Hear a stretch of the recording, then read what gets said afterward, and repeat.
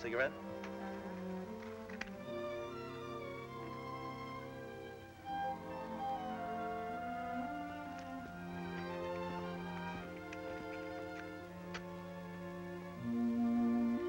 Thank you, darling.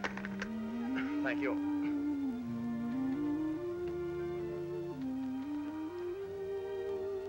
Two sleepy people by dawn's early light, and too much in love to say goodnight.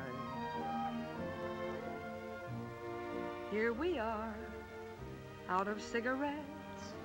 Holding hands and yawning, look how late it gets. Two sleepy people with nothing to say, and too much in love to break away. Do you remember the nights we had to linger in the hall? Yes, Father didn't like you at all. Whatever happened to him? Remember the reason why we married in the fall? To rent this little nest and get a bit of rest. But here we are, just about the same. Foggy little fella, drowsy little dame. Two sleepy people by dawn's early light. Too much in love to say goodnight. Here we are. Gee, don't we look a mess? Lipstick on my collar. Whose? Wrinkles in your dress. Two sleepy people who know very well they're too much in love to break the spell. Here we are, crazy in the head. Gee, your eyes are gorgeous. Yeah. Even when they're red. Is that the milkman? No, that's dawn breaking. Oh. I'm sorry.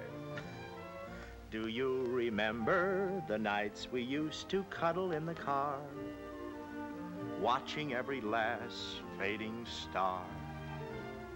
Remember, the doctor said your health was under par. And you, my little snooks, were ruining your looks. Here we are, keeping up the pace. Letting each tomorrow slap us in the face. Two sleepy people by dawn's early light, and too much in love to say.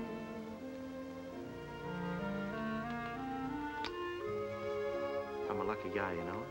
How come?